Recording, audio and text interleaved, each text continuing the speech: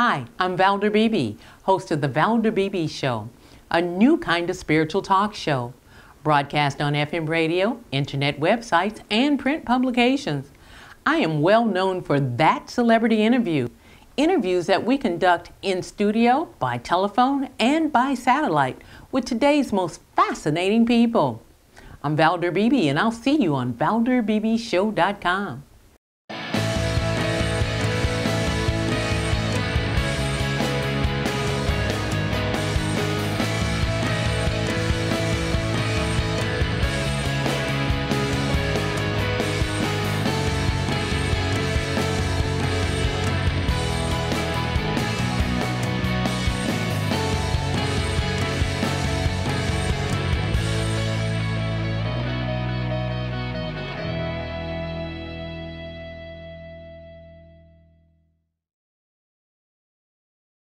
Good day. I want my audience to know I have an opportunity to speak to Lenya Floyd, who is the health director of Family Circle magazine, and Dr. Kennelly. They're here to have a brief discussion about the millions of women who are living with a condition they may not be comfortable discussing with their doctors. Welcome, guys. Thank you for joining me. Thank you. Thank you.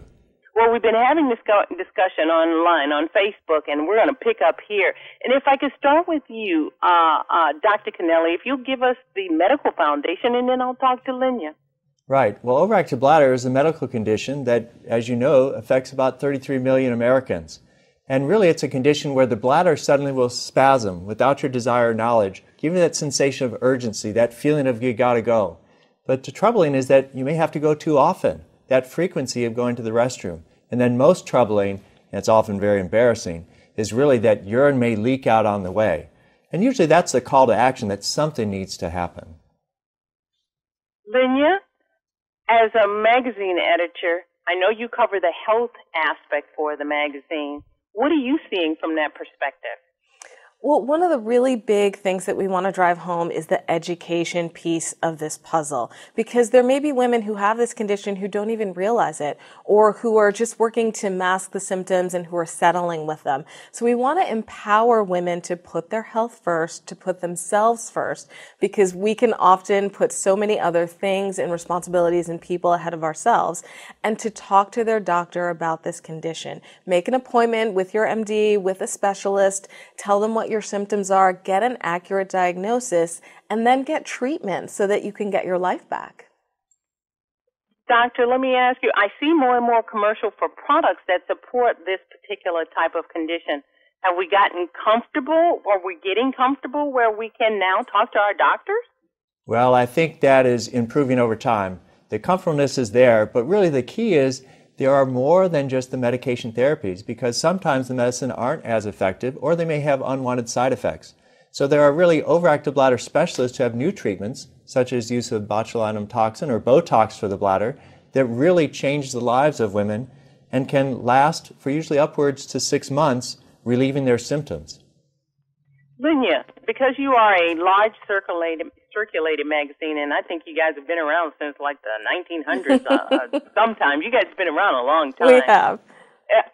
Will there be something in your magazine that speaks to this, or will there be ads that will talk about this?